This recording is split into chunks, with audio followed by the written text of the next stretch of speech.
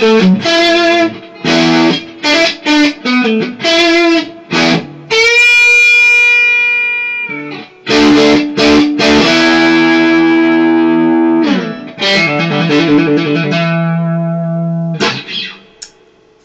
on from interesting guitar number one that some of you may have seen, which was my Rory Gallagher Telecaster I acquired from Rory's collection, I have here my Fender custom shop Rory Gallagher Stratocaster, which is pretty interesting.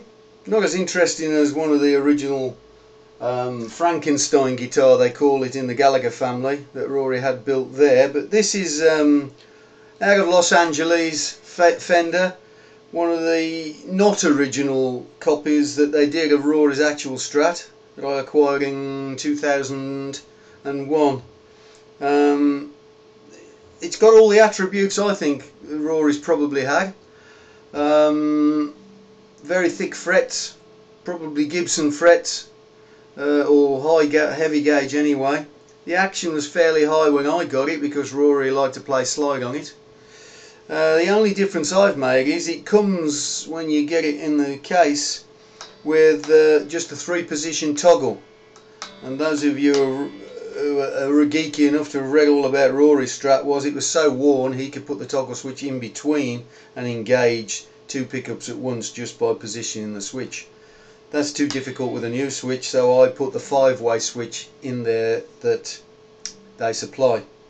Tone wise, it's wired just as a normal 60s Fender Strat would have been. I'm not sure about all the stories I've read about how Rory's Strat was wired for master tone control and all that. I did question Fender about it when I got this guitar. They said they didn't find anything too extravagant in Rory's actual Stratocaster, and this is a copy of what they found. That could be argued, I know. It does have all the normal Fender Strat attributes. You mix up the bridge and the middle pickup and you get this wonderful jangly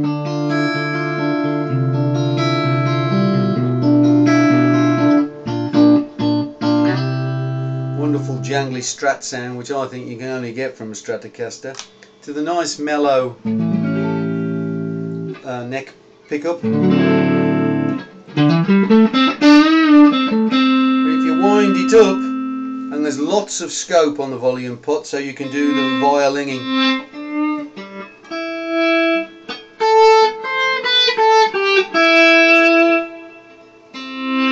That Rory made famous. You can do all that business because the pot goes in and out over an even span from 0 to 10. Wind it back and you get a nice clean sound. I've got it plugged into my Vox AC30 custom amp, a fairly new Vox AC30 all valve job, and hence when you wind it up you get that beautiful natural overdrive. I'm not using any effects pedals here, this is merely the guitar overdriving a Vox AC30. There we have it.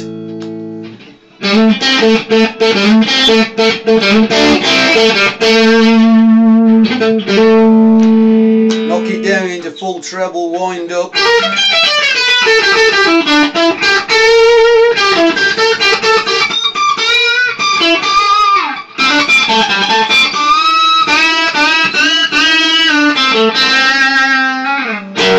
The Fender Rory Gallagher Stratocaster.